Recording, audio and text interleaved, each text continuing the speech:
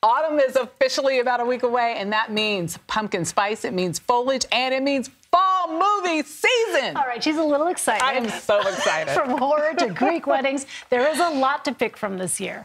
Hello.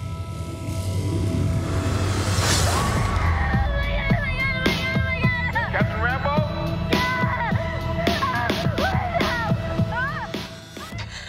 Fall brings big blockbusters and spine-tingling thrillers, and according to a survey from online ticket service Fandango, moviegoers are excited to see all of them. That's right. Well, joining us here in Studio 57 is Erik Davis from Fandango. Use it all the time. Just have to say, Erik, thanks for being with us. Thank you. So tell us about this survey, what you learned about the most anticipated movies for this fall. Yeah, so not surprisingly, the Marvels, the next one from Marvel Studios, topped the list. It was #1. This is a Captain Marvel sequel starring Brie Larson. This time she's joined by a couple of other characters played by Tiona Paris and Iman Vellani, who we may remember as Miss Marvel. She had a TV show.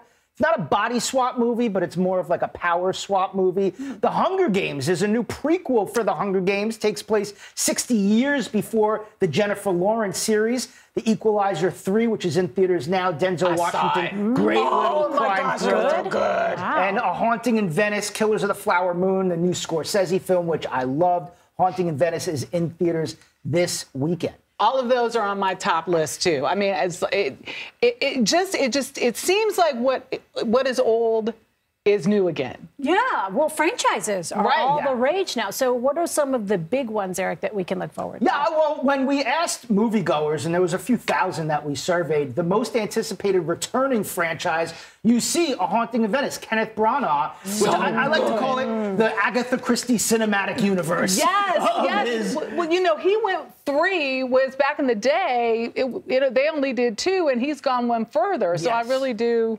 appreciate that. Yeah, this movie is really great. If you're an adult, you don't want to see something gory. You don't want to see a kid's movie. You want to see something seasonal and spooky, but a little sophisticated. And that's A Haunting in Venice. Great cast. Tina Fey, Michelle Yeoh, Kenneth Branagh, of course, is in there. Jamie Dornan is in there. And it's, you know, seance, murder mystery, Venice. And it's Agatha Christie. Agatha Christie. And Hercule Poirot. Well, we've seen what the Fandango polls are saying, but what are you most excited to see this fall? I would say my most anticipated, Killers of the Flower Moon, the Martin Scorsese film, which I mentioned. Leonardo DiCaprio, Robert De Niro.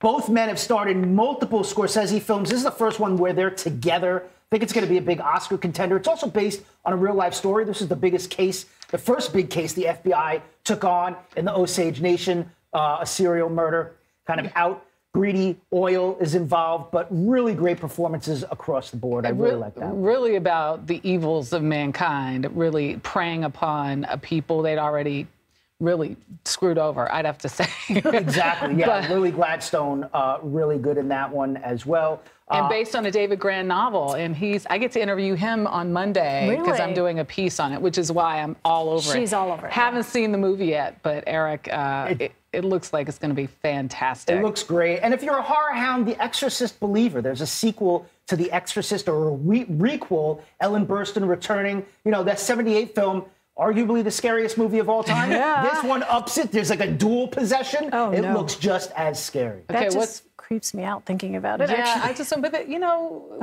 the 2 girls are rescued in the end, right? I don't know if they're rescued. The trailer doesn't go that route. But yeah, this is from the guy that did the recent Halloween movies, if you remember those, David Gordon Green. So he's used to kind of reviving these franchises, adding a modern-day spin. I like the dual possession because it opens up complications. Multiple families are involved. What if you believe in different things? So I think a lot of that is going to be explored in this sequel. And it appears there's a choice to be made. There is a choice. That one's not going to be on my list. Too scary, too scary. Erik Davis, so always wonderful to see you. Thank you so much, Erik. Always a treat.